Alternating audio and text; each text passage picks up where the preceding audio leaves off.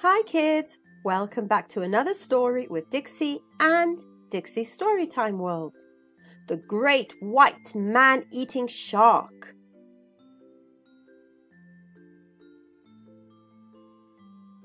There was once a boy called Norvin who was a good actor but rather plain. In fact, he looked very like a shark. He had small sharkish eyes, a pointed sharkish head, and sharp sharkish teeth. Unfortunately, there are not many plays written with good parts for sharks, so Norvin took up swimming instead. He soon became a good swimmer and learned to shoot through the water like a silver arrow.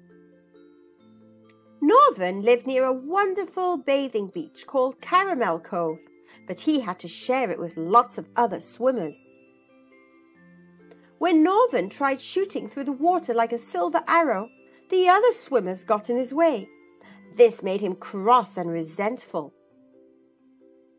What's the use of being able to shoot through the water like a silver arrow if everyone gets in my way, he thought. So he came up with a wicked plan. Out of plastic, he made himself the dorsal fin of a great white man-eating shark. Then he strolled around the headland, thought a few sharkish thoughts, strapped it on, and slid into the clear blue water. Mrs. Scorpio, who ran the cake shop, was bobbing harmlessly up and down in the waves when suddenly she saw the dorsal fin of a great white man-eating shark heading straight for her. If you are swimming and see a great white man-eating shark heading straight for you, the thing to do is leave the water in a quiet and dignified way. But Mrs. Scorpio did not know this. "Shark! Shark!" she yelled and flung herself onto the sand, screaming and kicking with terror. What a panic there was! Up and down Caramel Cove, people grabbed up their children, their dogs, and inflatable canoes. Within moments, the sand was crowded with dripping bodies, and the sea was completely empty. Everyone stared despairingly at the cruising dorsal fin. Many people thought they could just make out the shape of a great white man-eating shark cutting through the water beneath it. Norvin wore the expression a great white man-eating shark always wears when it is hungry, and his acting was so good that even when he came up to breathe, people were convinced he was actually looking for prey. It was a very hot day, but nobody dared go swimming again.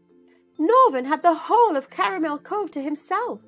He spent all afternoon shooting backwards and forwards like a silver arrow. Everyone else watched enviously, sighing and rubbing suntan cream onto one another. No one dared to share the sea with a great white man-eating shark. At last, Norvin swam out around the headland and vanished from sight. After that, everyone, except Norvin, was too scared to go swimming at Caramel Cove. "Norvin, come out at once!" his friends all cried. "There's a great white man-eating shark hanging around these parts." Norvin laughed. "Nonsense," he said. "It is probably only a whale shark or even a basking shark. They are vegetarians, you know." Norvin had the entire beach to himself for 3 whole days. However, soon a few brave people, tired of seeing Norvin shooting to and fro like a silver arrow, started swimming again. Others joined them, and soon everyone was splashing around happily once more, enjoying the swimming and the summer. But Norvin had grown used to having the beach to himself. He strolled around the headland, put on his dorsal fin, and swam back into Caramel Cove. Mr. Dorsey, the plumber, was showing his little boy Courtney how to stand on his head in the water, something a plumber sometimes has to do. Suddenly, he found himself nose to nose with Norvin. He did not recognize Norvin, of course. He thought he was nose to nose with a great white man-eating shark. If you find yourself nose to nose with a shark, the thing to do is to leave the water quietly, just as if your only thought was to rub in more suntan lotion. Mr. Dorsey did not know this. "Shark! Shark!" he yelled. Grabbing up Courtney, he flung himself onto the sand, kicking and screaming in terror. Within minutes, Norvin had the beach all to himself once more. No one dared go swimming for a week at Caramel Cove. No one, except Norvin, that is. He shot to and fro like a silver arrow, while others watched longingly from the beach. Soon they could stand it no longer. A few brave people decided to take a risk. Caramel Cove was once more splashing and bubbling with happy swimmers. Norvin, however, was becoming greedy. He wanted Caramel Cove all to himself, all the time. So he strolled around the headland and put on his dorsal fin once more. Then he swam back to Caramel Cove, laughing to himself as he thought of all the terror he would cause. But suddenly he felt he was not alone. Someone was swimming beside him. Who could it be? He looked out of the corner of his eye. There, nuzzling up to him, was a great white man-eating shark, a female. Norvin was such a good actor that she did not realize he was merely pretending to be a shark. She gave him a very loving glance.